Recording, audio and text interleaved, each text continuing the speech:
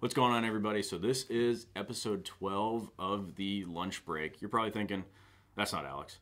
You're right. I'm Branson, and I typically do some of the conventional side of things, but Alex today asked me to go over something a little bit different, something that, let's just say, he's not built for, and that's fly fishing off. It's fly fishing off of a paddleboard.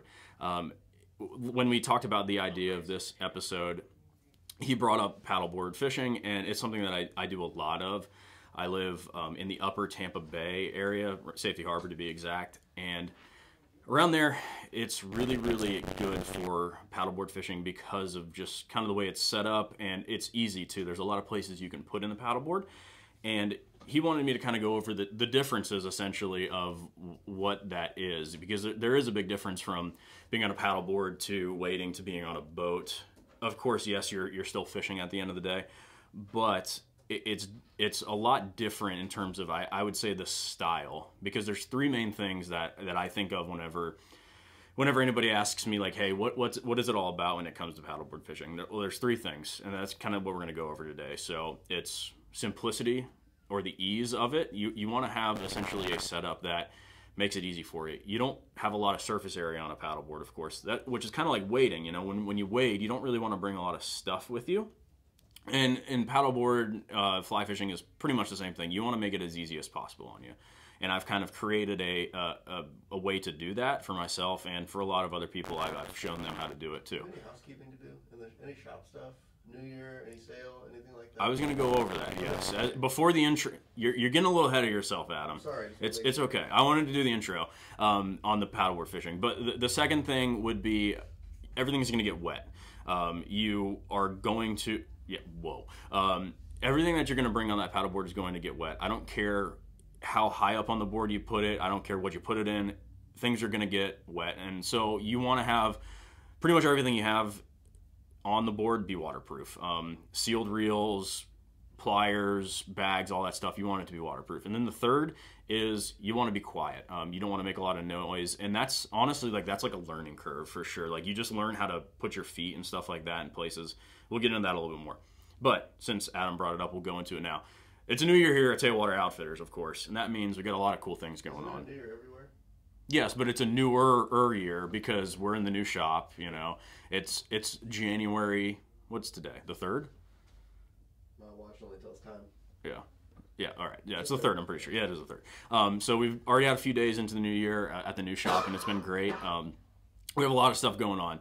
We are setting up the schedule for all of the events and things that we plan on doing this year, and I will say I'm really excited about it. We got a lot of cool opportunities for people that like to offshore fish, that like to fly fish, that like to inshore fish, everything. And we're gonna do some pretty cool stuff that I'm excited about. We'll be announcing that soon once we get all of the dates set up. That's one thing to keep in mind and keep looking out for. The other thing, though, we are doing a sale on shoes. So a few brands in the shop: Sims, Vans, Extra Tough. We're doing a sale online and in store. I guess I'll say it. I don't know if I'll get in trouble. We're doing 25% off select shoes. So it's a good opportunity to get a new pair of Vans for cheap, pair of Extra Toughs, or some Sims that you need some waders or stuff like that, wading boots at a cheap price. So that's what we got going on in the shop, which is awesome. And then of course the events and some classes and things like that, casting clinics possibly that we're going to be doing. So keep a lookout for that stuff. It's going to be fun. I'm really looking forward to it. But let's get back to the fun stuff. So paddleboarding, fly fishing. It's probably I would say my favorite thing to do right now because it's easy. I can get out and do it quickly, and it's something that you just kind of get up and go. So if you only have like a few hours, that's kind of why I like it, because it's easy. So let's first get into the board that I use. We here at Clearwater Outfitters carry boat boards, and I will say this, they are the best boards out there in my opinion, and I'm not saying that just because we sell them. I've had boat boards for a very long time, probably I would say 8 years before we got them in the shop, and it's my favorite board by far. Just because, one, it's a Florida-based company, which is really important to me. I like to support local, and they're a local brand, and they treated me really well. They're great when it comes to just customer experience and service, and their product's phenomenal. The board that I ride, so I have a 12-foot Rackham. The Rackham is nice because it is their flagship fishing board. It has everything that I need it to do when it comes to fishing and adventuring, long paddles. I can put plenty of stuff on there if I need to, but it's just a platform that is optimal when it comes to fly fishing. They also make a 14-footer. I like the 12-footer because it's just a little bit smaller and it's a little bit lighter. It weighs 48 pounds, so I can pick it up super easy and drag it or put the wheels on it and bring it to places maybe a little bit farther than I want to walk, or I can just pick it up and go to. And the 14-footer too, it's a little bit harder to maneuver in the mangrove, so when I'm in tight spaces, I want to be able to have a board that I can get into smaller spots if need be. In terms of the board itself and what I have on it, I don't really have anything on it. The only accessories that I'm going to have are going to be, and this is by far, I think, the most important accessory to have on the board. It is a pair of the side bite fins. So on a Rackham, there are 4 spots to put these in. So you're going to want all 4. The nice thing about this is that every board that you buy from Boat comes with a paddle and a fin in the board, of course. The issue with the fin that it comes with, it's a 10-inch center fin, and for most fly fishermen, and especially me, I'm fishing in less than 10 inches. I mean, I'm getting super skinny. So you take that fin out and then you put in these 4 of the side bite fins, and that's essentially going to let you float in 2 inches of water, which is awesome. I mean, you can literally go in nothing and get to fish that probably haven't seen baits in a while. The only other accessory that I have with it is going to be the sand spear from Boat, and the reason why I want that is because I need to stop. So that's kind of my setup when it comes to the Boat board. The other reason why I do like the Rackham too is on the front of the Rackham, and you can look it up, you can come in the shop and check it out, or you can look at pictures of it online. It has essentially like a gunnel on the front of the board. The nice thing about that is it keeps my fly line from flying off the sides. So I can strip all my line directly in front of my feet and it will stay there, which is really, really cool, because the one thing that does suck about that on the paddleboard is when you are stripping line and you're not paying attention to where you're stripping line, it's going to fall off the board. So you want to be able to strip it into that gunnel area on the Rackham, and the nice thing about it, it does stay there. Of course, when it's a little bit windy, it might go in a few other places you don't want it to, but that kind of is going to go to some of the other points that I have, is you want to have less stuff on the board so you don't tangle up on your line and all that stuff. So that's the board that I like to use, and it's big enough. It's 32 inches wide, which is another cool thing. I know that it's 32 inches wide, so if I'm measuring a fish, I can lay it on the width of the board and know, like, hey, okay, so this fish is 32 plus, it's 30 inches, it's somewhere around there, so I don't have to have a ruler on it. Paddleboard fishing though, and we can, since my setup is simple, like I was saying, you want it to be simple. The nice thing about fly fishing off a paddleboard is you can, as opposed to wading or on a boat, wading, you can see a decent amount around you, but on a paddleboard, you are the highest point around you on the water, so you can see a lot, which is nice. You're essentially on your own platform as kind of like a technical skiff, little bit bigger, a little bit more surface area, and you're gonna make a little bit more noise, which is kind of where the paddleboard is a little bit better in a sense of being super quiet. But the paddleboard, you're going to be standing over everything, and you can see pretty much everything around you, which is another reason why I like to fish off of my paddleboard, because it keeps me higher and up out of the water. So those are just a few things that I like to have with me when it comes to the board itself and the setup of the board, and why I choose to paddleboard fish. One of the other questions that I get in the shop a lot is, okay, so you probably have a whole bunch of stuff with you. You're gonna carry a lot of different items. No. There's the three things that I brought up in the beginning: the ease of it, essentially the waterproof, and the quietness of it. And that's where I'm going to kind of get into my next point with it. Is when I like to fish on the paddleboard, I want to keep it easy. I don't want to bring a lot of stuff with me. I want it to essentially have everything in one pack. And I'll be honest, don't take my advice on this, but sometimes I don't even bring water, which probably isn't the best idea. You're in water. Yeah, I am in water, so I can just drink it, right? Yeah. Osmosis. No. Yeah. Isn't that reverse osmosis? No, that's the other way. Oh, the other way? Okay, That's all right. when the stuff comes out. Instead of coming in. Okay. So yeah, bring water with you. Don't listen to me. But I like to, if I do bring water, I like to keep it in a very small pack. You should have brought a magnapod. Oh, I should have. Gosh dang it. That's fine. That's okay. Next time. Well, no, because that will get caught in your fly line. That's why I don't bring it, is because it's right where the gunnels are. So it would get. What do you want? Do you want to deal with being parched, or do you want to deal with? Yeah, I'd rather be dehydrated and catch and catch a fish than not dehydrated and not catch a fish. Yeah, it's the thing. It's the small things in life. But no, packs. So this is the Fish Pond small pack, and this is the wader belt. I took the belt off. The reason why is because that's just one extra thing that your fly line or whatever is gonna get caught on, and I don't like that. Where do you put it? So what I do with this is, and I have a Yeti Sidekick, so it's about the same size. This one's a little bit nicer. I'll put this in between my feet, or behind me. The Rackham has like these tie downs almost. They're like little bungees. I'll put it in there.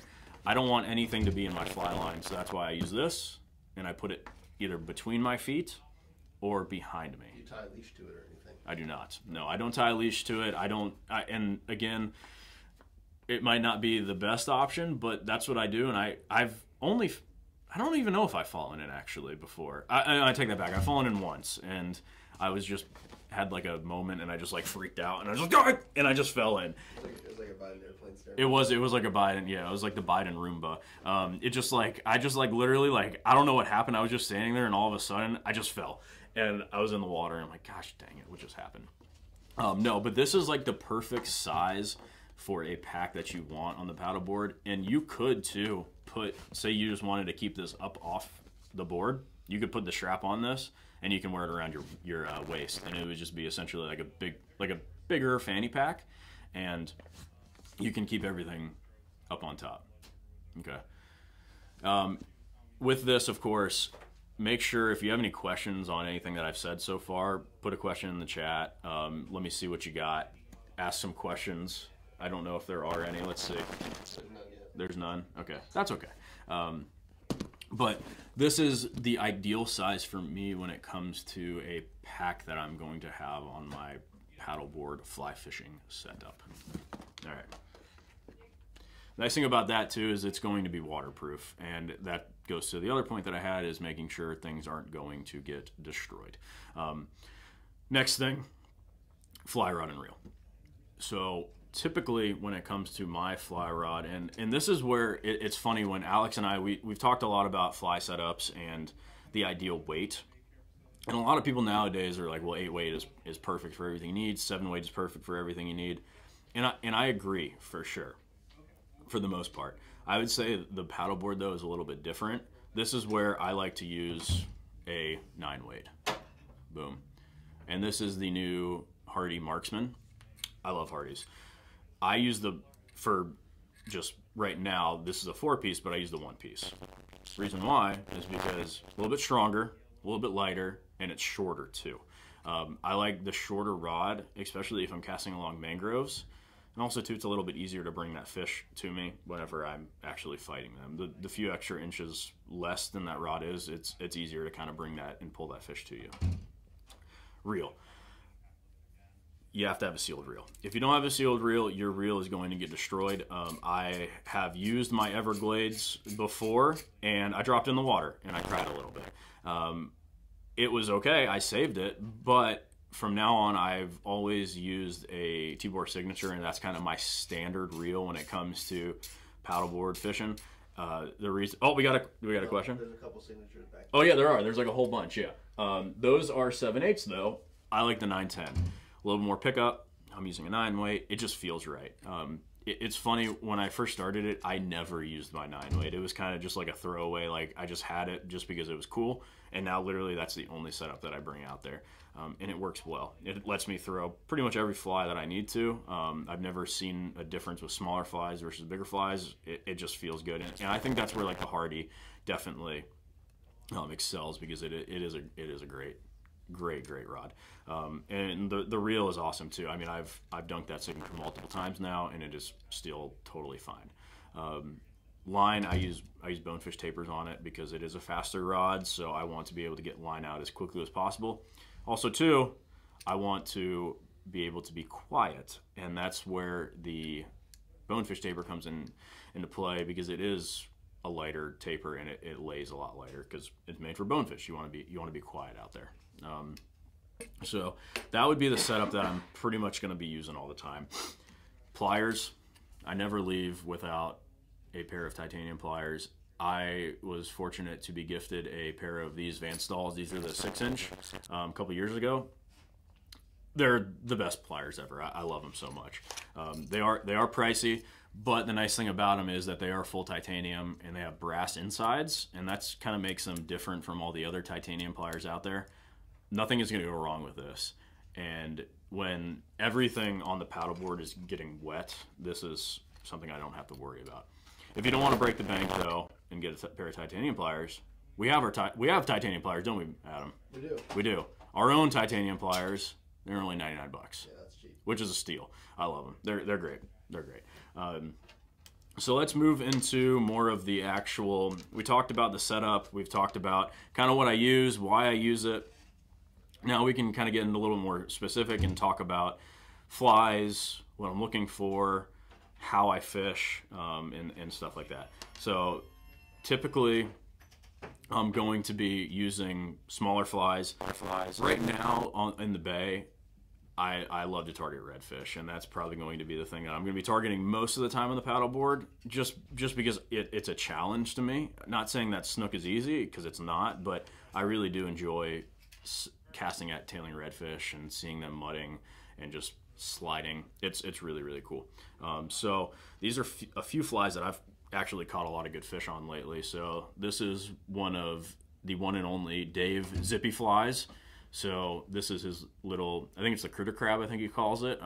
It's kind of like a strong arm. Yeah, strong arm boy. Sponge boy me Bob. Yeah, I like this one though because it is a little bit smaller and it lands super light. Thing about the paddleboard is you want to be quiet and you don't want to know, you don't want the fish to know that you're there, and that's one thing I think that changes like wading and being on a boat is the fact that the arm critter. The arm critter, there we go. That you can get to fish a lot closer on a paddleboard than just about anything else because they literally are so quiet. I mean, it's crazy. I've literally ran over the backs of like redfish and snook and they didn't even know I was there. So you want to be quiet out there. So something like that has been working really, really well. It's a great fly. I've been doing really, really good with this style, and I've caught a lot of big fish on it. Actually, that picture I think in the front of the live chat when we started was on a similar fly, but it was black, just like this. And I've been crushing the bigger redfish on these. They've been doing really well with that fly. Another one I like to throw in the mix too because it's super fun is topwaters. It's something you get a reaction bite on. You've probably maybe seen some of my other videos. If I'm not fly fishing, I'm throwing artificials, and there's only one lure that I throw. It's the Yozuri Top Knock pencil. I love to fish topwater. So if I can do that on a fly, I mean, why wouldn't I? So those are a few flies that I'm going to be using pretty much year round in the bay. I would say fish are similar in the bay as opposed to intercoastal. I just think they act a little bit different. The redfish in the bay, the snook are pretty much the same. I mean, snook are snook. But the redfish in the bay are definitely different. They move a little bit more. There's less grass for them to tail on, so they're going to be a little bit more active, a little bit more moving around. So a lot of people kind of equate them to like a bonefish. They kind of say that they're very similar to a bonefish in the way that they act. I mean, I guess you could say that. So you definitely want to be a little bit more active, and you have to get that fly in front of them.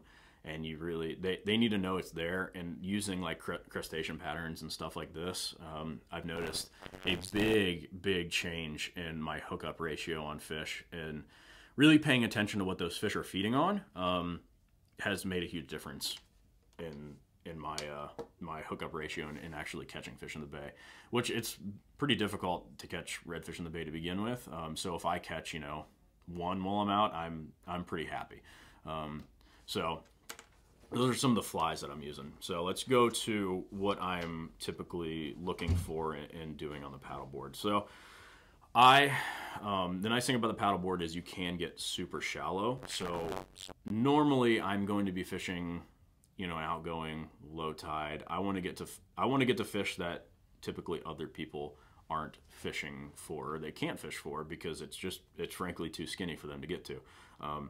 So I typically put in places that are very shallow, that boats can't get to. And I think that's where the paddleboard excels when it compared to like a boat. If you're wade fishing, of course, you can get to them. You just got to walk out. But the nice thing about the paddleboard is that you can actually stand up over everything and see it. So typically going for those low, like super low tides, going out to them and actually being able to see them. So that's super nice. In terms of leaders, I'm using lighter leaders, especially for the redfish. Snook, normally snook are pretty much the same. I'll use a 9-foot, 12 to 16 pound taper leader with a 25 pound tippet, and call it a day, just because you need that. But for redfish, it's definitely different. I'm going to probably be using longer leaders, and that's the same for really any type of fishing. It doesn't change when it comes to the paddleboard or being on a technical skiff. I'm going to be using 10 or 12 foot leaders at 10 pound, some lighter stuff. And my tippet, I really have been liking that ultra premium fluoro from Cortland. It works really well, and it's super thin. And I don't know the X. Like 17.3 or yeah, it's the 17.3. I think they do a 12.6 too, and I've used that as well. Like 0X, I think, is the 17. I don't know. Whenever people ask me that, it's like, well, what's the X? I'm like, I don't know. I know the pound, but I don't know the X. That's like, for me, like, I think that's just like trout stuff, right? Like the X, the 1X, and the 2X. Yeah, like, no, it's hemostats. Yeah, hemostats. So 1X yeah. is the 17.3. There we go, 1X. Yep, that's the one I use. It's funny. A captain that comes in the shop all the time, he mentioned that to me because I told him I was having issues catching redfish. I was telling him what I was using, and in fact, I was using flies that he tied for me or recommended, but I still wasn't catching fish. He's like, well, what leaders are you using? And I'm like, well, I'm using like 20 and 25 pound. He's like, oh, well, that's why. He's like, you gotta bump it down. You gotta go really light. And immediately, I'm not even joking. That was that one. Remember that one fish that I caught and I called you? I think I called you, and I was like freaking out. Oh, yeah. I bumped it down. I think it was like the 17 or the 12, and I immediately hooked up. And ever since then, I've been consistently. That wasn't the fish in the picture. No. This was a little bit before it. And I still have had like a learning curve since that fish, but I've been doing a little bit better. But yeah, that was one thing for me, is going down on leaders, especially on the paddleboard, because you can get so close to them that like literally sometimes those fish will eat right at the board, and having a lighter leader that they can't see has been a huge help. One thing I've noticed too about fishing on a paddleboard that really changed kind of my whole perspective with it is the quiet aspect to it. So We know, like I said, you have to have stuff that's waterproof. Get a waterproof bag. Make sure, bring water probably. That's probably a good idea. Don't listen to me about not bringing water.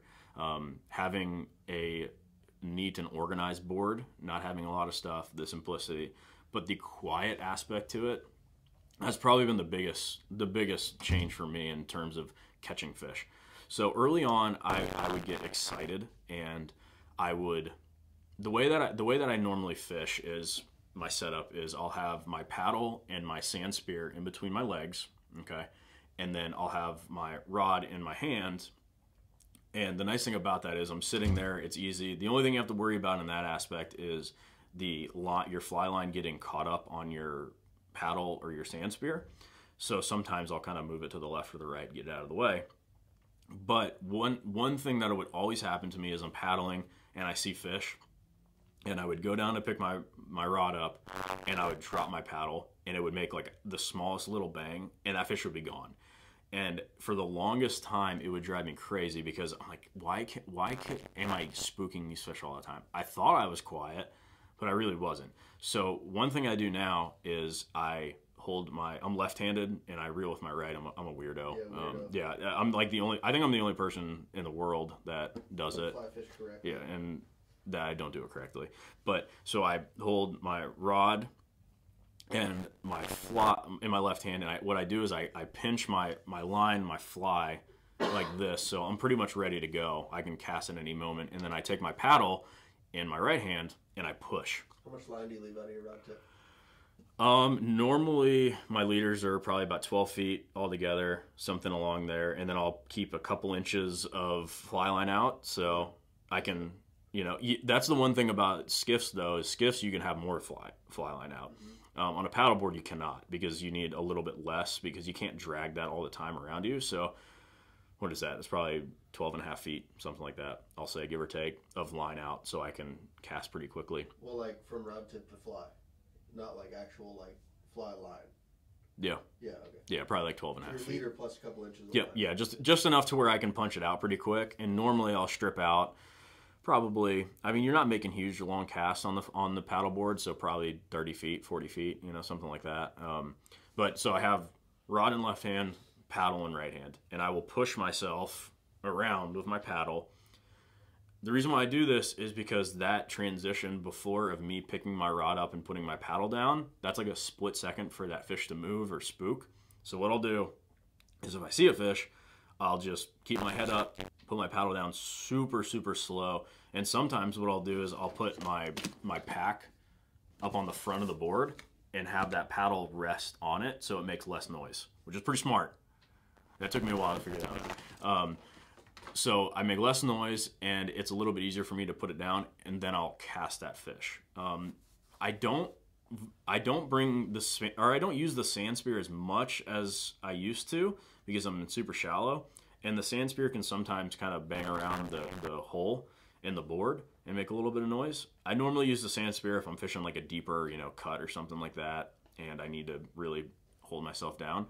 Normally I'll just push the paddle first before I stop, just to kind of slow me down, and then put the paddle down. The next point that I've noticed is, so I've kind of figured out how to be quiet in that sense.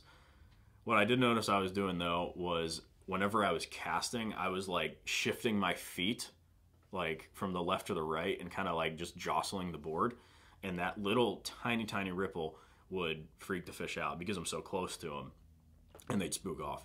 So I've been really cognizant of not moving my feet and just staying ridiculously still and making a cast. And more often than not, if I pay attention to those few things when it comes to fishing on the paddleboard, I typically hook up and I catch fish because they don't even know I'm there. It's pretty crazy, like, again, how close I can get to fish on it and them not even notice. And I would say that's where the paddleboard excels, in the fact that I can get into pretty much no water. I can paddle in no water. They can't feel me or see me if I stay still, and I'm up over everything. I can see everything. So that's kind of why I like to do it. Casting for that, so you're not rocking back and forth as much. Yes.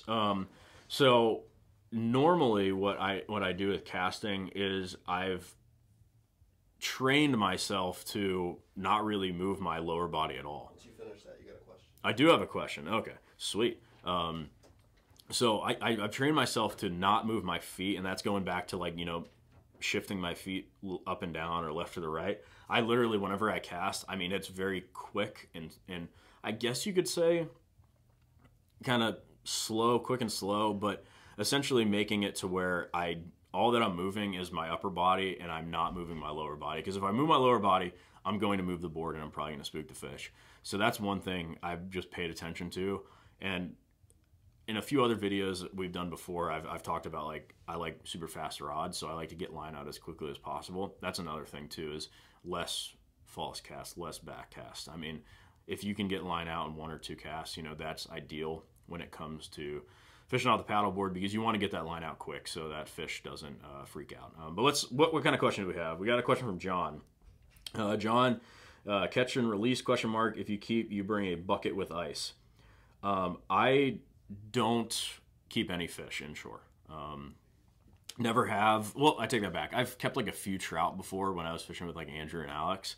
All of my fishing inshore now is catch and release.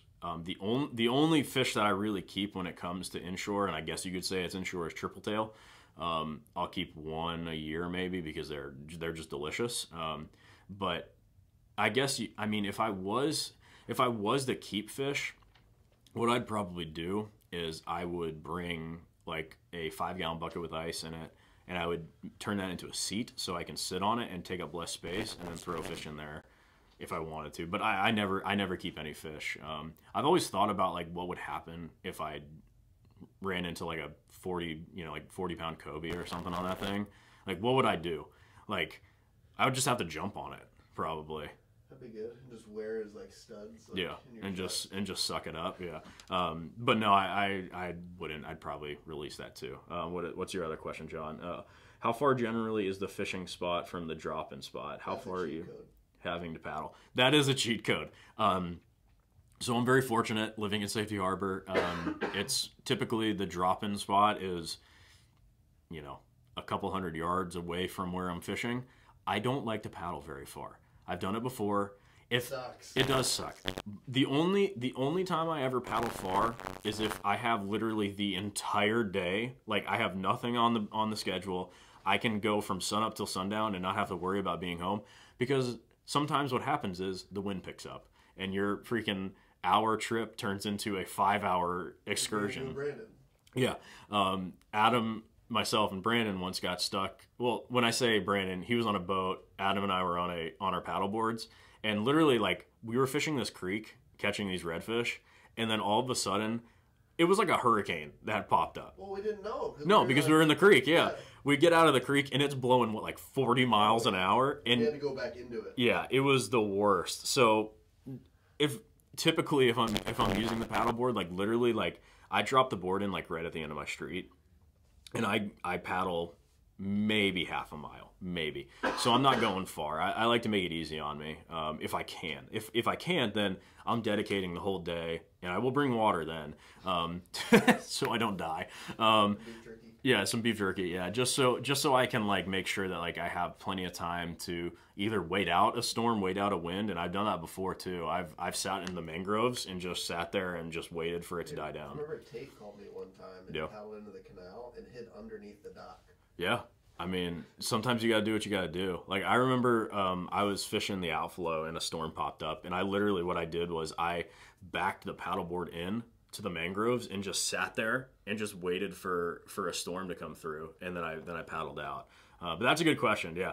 Try to make it easy on you so you can dedicate more of your time and energy to fishing and not paddling. So, yeah. I'm trying to think of anything else in terms of...